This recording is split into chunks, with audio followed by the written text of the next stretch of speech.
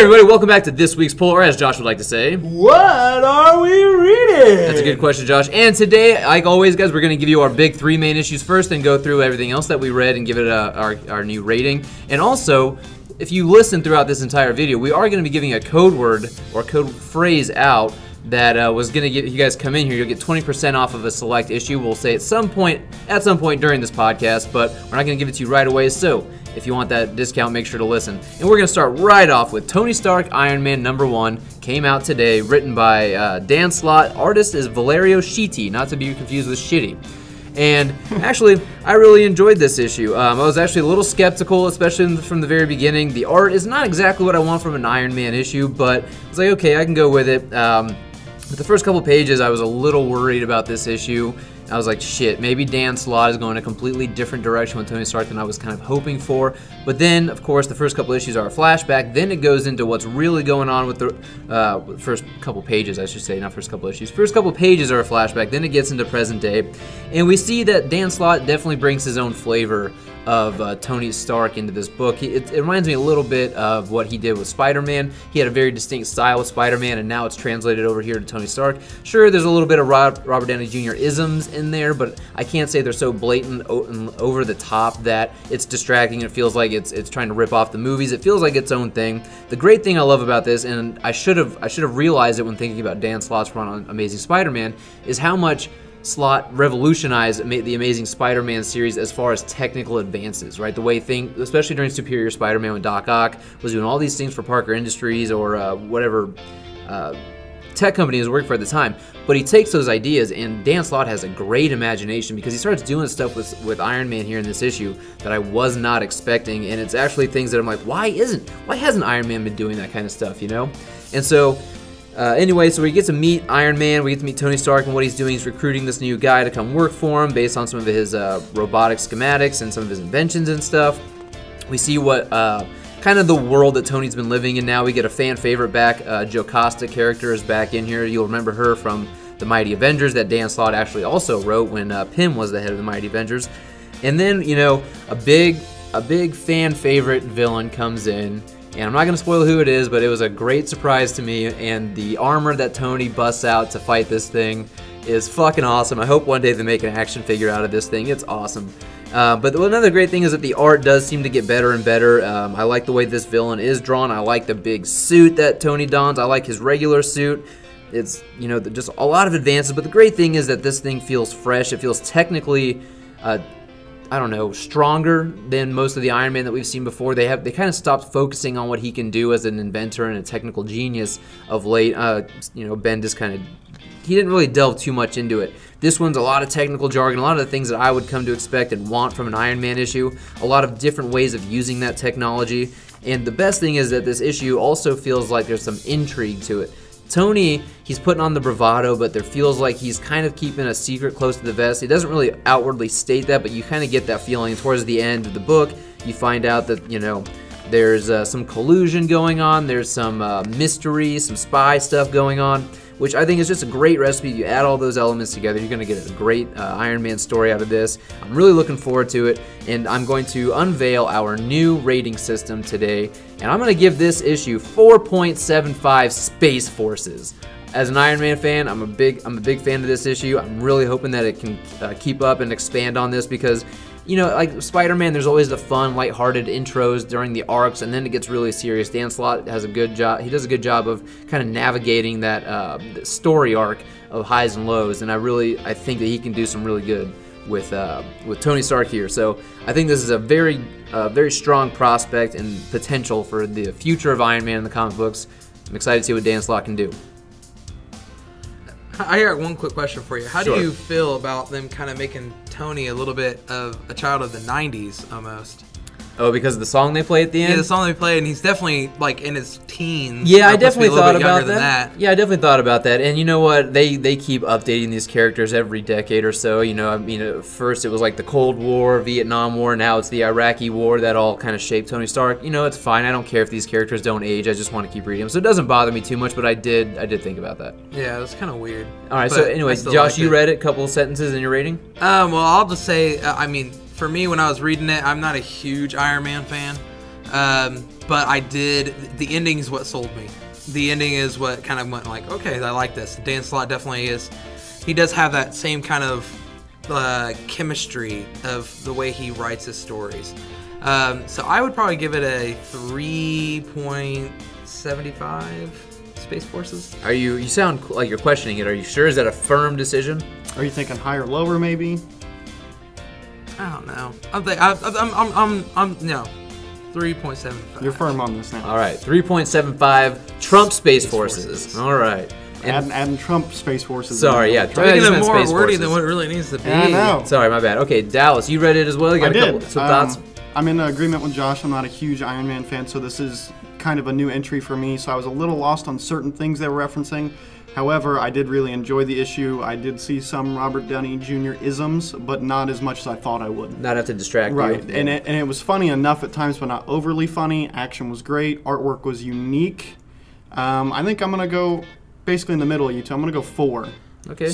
Trump Space Forces. 4 Space Forces. Quick question: how did you feel about Joe Casta or whatever? I love Jocasta returning. I do too. I think it's great. I think that's my favorite thing about it, other than the end. And one thing I didn't mention that I will say here, just to kind of cut off the conversation. I think this is actually a good jumping on point for anyone who's not really an Iron Man fan. Totally. You say there are a couple questions you have. I'm not sure what they are. We can talk about it, but one thing is, I think it's a great jumping on point. 2, there's no mention of him being adopted, so hey.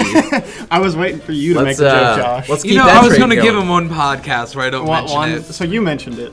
Yeah, but hey, I'm mentioning that there's an absence of that, and I'm happy about it. But all right, Dallas, what did you read today? I read Justice League #2. I read the first one, so this is the continuation of the story. What after team is No on Justice. this one again? This is Snyder, Jimenez, Dick. and Sanchez. All right, Dirty Sanchez. This one, Jimenez I and think Sanchez. I think we reviewed the first one before, and it's very Justice League Unlimited in terms of the team. Right.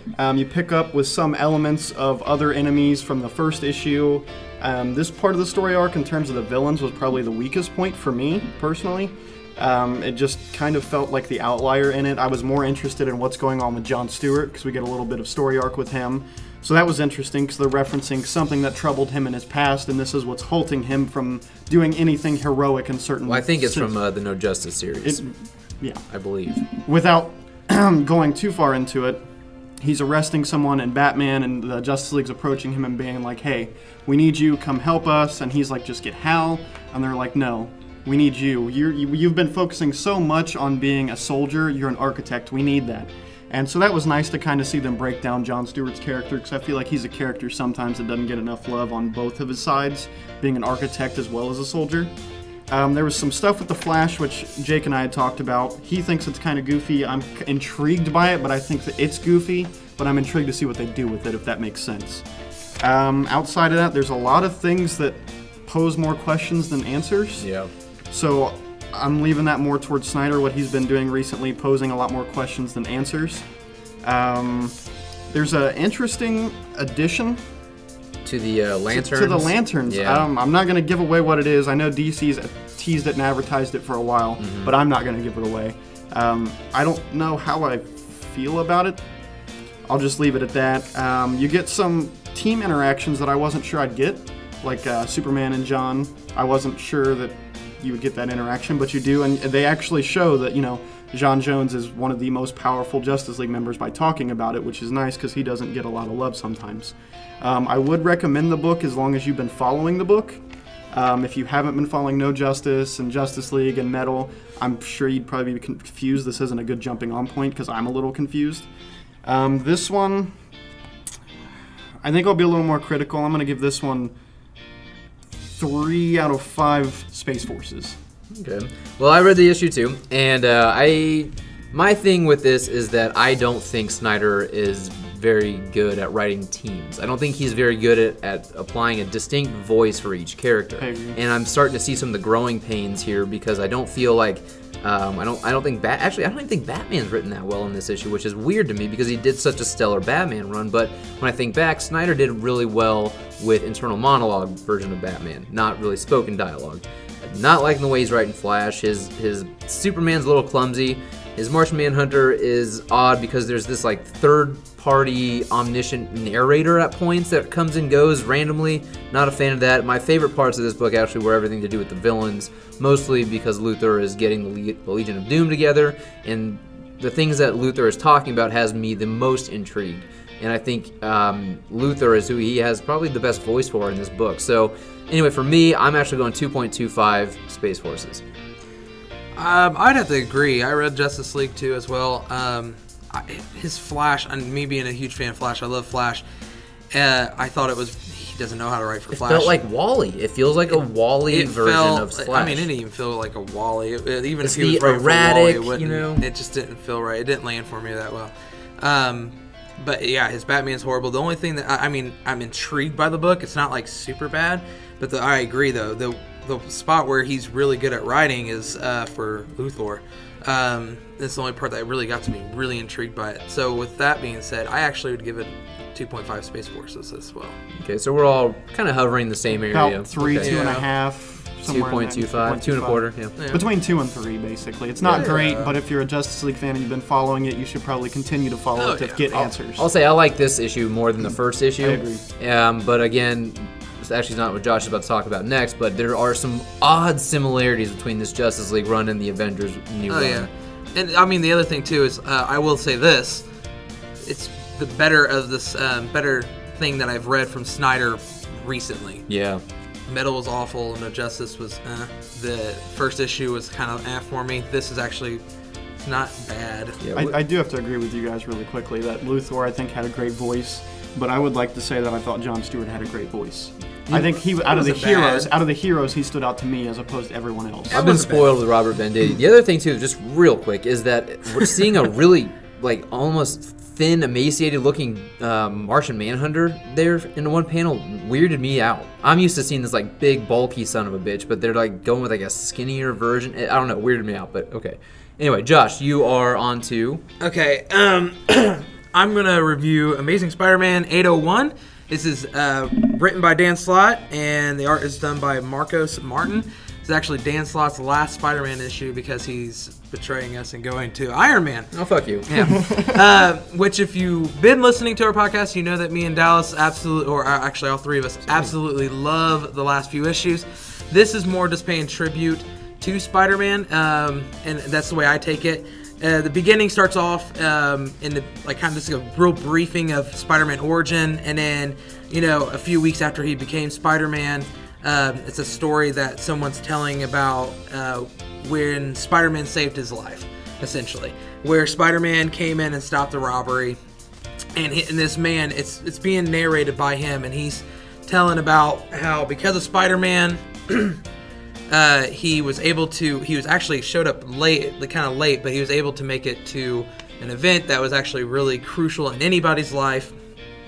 And it just kind of goes through this man's life about how, when he needed to be in his life. And goes through his life real fast, just kind of skims through it. And then you get to modern day time, and he kind of just pays Spider-Man back. And it's supposed to be in today's time. The story is actually it's written really well. It's kind of overdone, this whole premise of what's pay respects to Spider-Man by showing one person's story on a good deed that he has done before. But this one's actually really touching. It has some moments where I'm just kind of, I kind of wish it just kind of ended at 800 though, because that was like a really good note. Just boom, hit it right there, boom. But this is a nice little filler issue, just kind of nice little paid tribute to Spider-Man, just like how Action Comics 1000 was for Superman. With that being said, I will give this book, I'm just dishing out 3.5s, 3.5 Space Forces. I think I would actually agree with you on your rating. I think I'd give it 3.5 Space Forces as well. Like you said, it was just a nice tribute to Spider-Man, seeing it through someone's eyes. Also, as you said, it's kind of been overdone. At first, I really was like, this is literally a filler issue. Some stuff happens. I was like, maybe it's not. And then it went right back to being a filler issue, and I was like, okay, it's a nice end, but like you said, I think 800 would have been the true send-off. Yeah, this one's definitely, out of all those kind of stories that I've read of like this kind of premise, this one was a little bit more touching at moments than the other ones that I've read. I mean, I definitely would say it's probably a little bit more touching than any of the stories that were in Action Comics 1000. I mean, there's a part where I was like, oh God, am I gonna cry? Am I gonna fucking cry in front of these guys? God damn it, don't cry, Josh, don't fucking cry. And then he cried a little bit. We looked away to help him, but you know. Well, it sounds to me, I didn't get a chance to read this issue. It sounds to me like this is kind of just Dan Slott's denouement to his entire decade-long run. I'm sure the guy deserved it. 10 years writing Spider-Man. Haven't had a chance to read it. I'm going to read it tomorrow probably. But all right, so there's our big 3 issues for the week, guys. And we are going to move on to our other things that we talked about. Just give them real quick ratings and stuff. But before I do that, what is it? Jerk mode? What was the...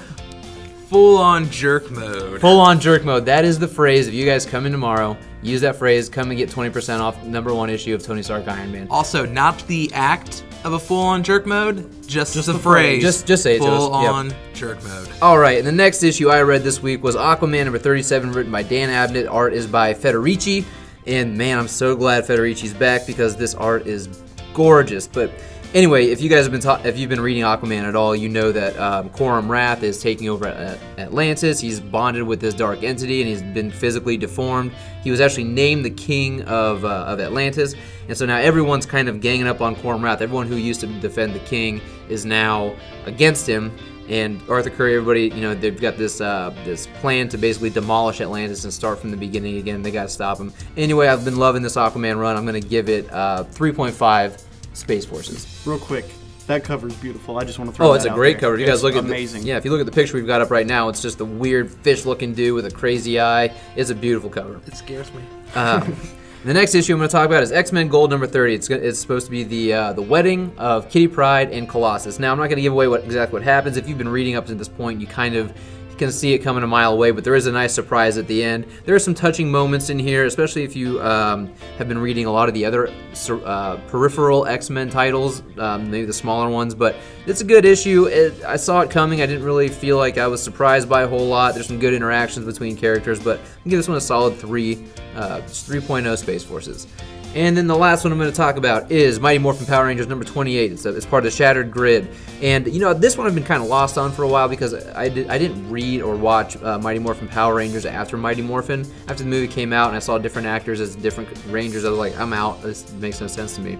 So there's all these different versions of the Rangers, like the space and the... how fitting space and like Cyber Force or Jungle Force and Samurai. Space Force. Yeah, all the other Mystic Force. Yeah, there's all these other weird ones. So I'm not exactly sure who's who, but this issue's finally giving me an idea of what Lord Draken's trying to do and what his actual goal is. So I enjoyed this one a little bit more than the past couple issues. I'm going to give this one a solid 2.75 Space Forces. Okay. Well, leading into mine, I read Peter Parker, The Spectacular Spider-Man Annual number 1. This one has 2 stories in it, the first one being much longer. It's basically sort of J. Jonah Jameson's story. He's trying to track down Spider-Man to solve this robbery in progress. The second one is kind of just Spider-Man living day to day. It seems like no one knows who he is really, and they keep referencing Moon Knight 30,000 times for no reason. I was not very impressed with the art first off in the first story. I thought it was god-awful. The second story was unique, but it still didn't do anything for me. I would not recommend picking this up. I'm probably giving this one like a 1.5 Space Force. Yikes. Ooh, Okay. I think that's almost our lowest score. I think it might be. No, I think I gave something a 0.5 one time. I can't remember what it was. It's probably something Snyder really. I'm sure it was. All right, what else you got, My Dels? next one, which we all actually read, was Man of Steel number 4. This one, I was impressed with it. Now, it's not my favorite Man of Steel so far. Who's the artist in this one? I can't remember. The artist was it McGuire? McGuire, yeah. McGuire. The art, pointing it out, was actually really good. It was. I like the way they drew Superman a lot. Didn't the like the way take they on draw Hal Hal was interesting too. Yeah, that one. I didn't like that. I liked it in some frames. In other frames, it looked odd, which you pointed out the one frame. Yeah. This one's definitely very straightforward, and you kind of get some resolution to previous story arcs that they had set up. I enjoyed it, so I'll give this one 3.5 Space Forces. Okay, what about you, Josh? How would you? I would give it I'd give it 3.5. Same. I think it deserves 3.5. The one thing that kind of I don't know, I'm kind of iffy on it. It's just like the end story in Action Comics 1000. There's a gap in this story where there's the fight, and that's actually in Action Comics 1000, the last story. Right. And they don't actually show that in this book. So if you get Man of Steel, you might also, and you didn't get Action Comics 1000, you might want to pick that bad boy up. We do have 2 copies here in the shop. Also, Who said that? yeah, that was fucking Sean Connery. No, I read this issue. I liked it. I liked it more than issue 3. To me, issue 3 was probably the low point of this series so far. But I'm digging this one. I'm liking the Superman stuff. As Josh pointed out, there's kind of a cinematic element to this. So while you're reading, you kind of have to let your brain do a little bit of wandering and connecting certain things. That can make it a little bit of a difficult read. But for me, I'm going to give it 3.5 Space Forces. So we're all in agreement on that one. Yeah. And then my final one this week was Judge Dredd Under Siege. Now this one came out last week. No, it came out about 2-3 weeks. It's been a couple weeks, ago. yeah. Okay. But no one ever reviewed it, so. This one is my challenge of the week, where I'm trying to challenge myself, something that I normally wouldn't pick up. I'm not a huge Judge Dredd fan just because I haven't read a lot, so I don't know a whole lot. So you kind of get introduced into the character, who he is, and his morals and what he believes in. There's some event that happens with mutants, so it's kind of weird because I also read X-Men Gold, so it's weird thinking about mutants and then going to read this different type of mutants. Basically, heroes coming in to save the day, sort of thing. Art's very interesting. I actually liked it quite a bit. If you're a Judge Dredd fan, I'm assuming you would like this. I liked it, so I'm gonna be nice to it and give it like 3.75 for Okay. Space Forces. Not bad. I actually liked it, and I'm kind of an on again, off again Judge Dredd fan. And when I read it, I would probably give it about a 3. A 3? Yeah, I've read, and that's only because I've read some I've read better Judge Dredd issues. But this is actually a really good starting on point for someone who's just kind of intrigued by the character. Yeah, I felt like I wasn't confused a whole lot. I was just, because like I said, I haven't read a lot, so it was a nice, like, I'm reading, I'm understanding who he is, what he believes in, what he represents. It's perfect for somebody who actually watched the Carl Urban Dredd. I think it's perfect. This little starting on point. All right, Josh, what else did you read this week? All right, I read Gideon Falls issue 4. It's written by Jeff Lemire and Andrea Sorrentino, but it's a dude. I always assume it's a woman. I always like, I know it's a dude, so I always like it can't be pronounced Andrea. So I just kind of jumped on the series a little bit late compared to everybody else. This book is following a priest and some other dude, and it's really mysterious. This whole thing is just like it's a murder mystery. It's supernaturally, it's dark, it's creepy, it's eerie. This book, Jeff Lemire and Sorrentino are a perfect team to feel this like eeriness in it. And I don't want to tell too much because it's something that you need to read piece by piece, and you gotta just kind of go along for the ride. I absolutely love the series. I'm actually going to give this one a 4. Oh wow! 4 Okay. Space Forces. 4 on issue I don't number think 4. it's going to be for everybody. There's some people that don't like this kind of aspect of comic book storytelling. I just think this is like, if you are into eerie, creepy, Twin Peakian, like kind of feel. Yeah, I'm copyrighting that word, Twin Peakian. I like it. Then you will love it. So I give it 4.0. So you've got that, and you've got Arting. I got Those are your Arting. copyrights. Yeah. I need to come up with one. Okay, and for another one I read was Avengers number 3. Jason Aaron has actually been doing a really good job at this storyline. The second issue is kind of, a little slow. This one's kind of gets out a little bit, but he's moving. That's the whole thing. It's moving across, and we find out a little bit more about the Celestials and the Dark Host. and the Dark Host, and what Loki's intentions are. It parallels a lot with the Justice League issue, and I don't know who to blame on that one. Well, this is issue 3, Justice League's 2. I'm gonna go Jason Aaron first. Yeah, I am too. Granted, it doesn't matter if they're copying each other. This one's executing it better. Yep. I'm going to give this one a 3.5. All right, I'm gonna Space Forces. I'm gonna jump on this one real quick because I read it as well. Ed McGuinness is really hitting his stride in he the is. art too, man. He's just getting better and better with each issue. I'm really loving the fact that Jason Aaron is actually acknowledging the past between these characters. Like, Jason Aaron has been reading these other series that he's not been writing apparently. Comatose. Yeah, Comatoni, Hulk in the Trunk, a few other things here and there that I'm like, these are great little nods. If you're reading other titles in the Marvel Universe, this is a great thing to pick up and go, wow, that's actually acknowledging that shit. I feel like we haven't had that since Bendis' Avengers. Oh yeah, I was about to say that. I'm loving I love the voice that he's lending to Cap and Iron Man and Carol. So I'm gonna go right with you, man. This is 3.75. No, you know what? Yeah, fuck it. I'm giving 4. You're giving it 4 Space Forces. I'm loving this series. I was like, I don't know where I'm gonna go. That's why I went to 3.75. Yeah, and like I said, Ed McGuinness' art is just better and better each issue. The best thing about this is the first time since Bendis. Well, granted, I just recently started reading Bendis, but I don't normally read Avengers team-up titles because you get a lot of that Snyder with Justice League. You just like you can't really tell who's who, and the writing on the voice on each character isn't good.